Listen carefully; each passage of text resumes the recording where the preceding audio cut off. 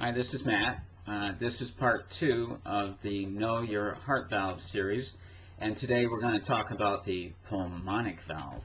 The pulmonic valve separates the right ventricle from the pulmonary arterial system, which brings blood from the right ventricle to the lungs. Very important transition of the circulation of blood in the heart to go to the lungs to pick up oxygen.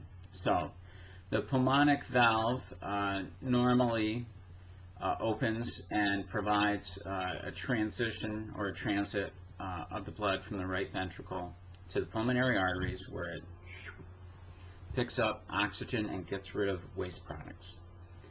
If, for whatever reason, the pulmonic valve does not work right, sometimes reasons for this can be there's an increased pressure within the pulmonary arterial system, which makes it more difficult for it to open. It's kind of like if you imagine a lock on a river when boats go downstream, and there's an increased volume of fluid on the other side of the locks, then it can be more difficult to open the locks and that way permit flow of fluids.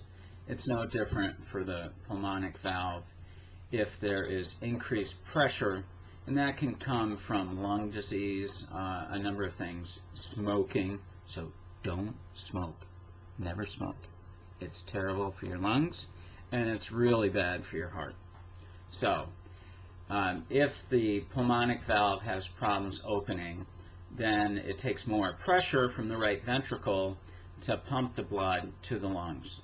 So it's more work, and it can affect the efficiency of delivering the blood to the lungs such that oxygen can be obtained for the blood, which is necessary for all the cells of the body, and also for the taking the waste products out of blood, that exchange process. So, and you could also have a backflow of blood if it's really extreme across the pulmonic valve into the right ventricle, and that also is bad because that is creating an inadequate amount of blood flow to the lungs to get oxygen, get rid of waste products, and go out to the body.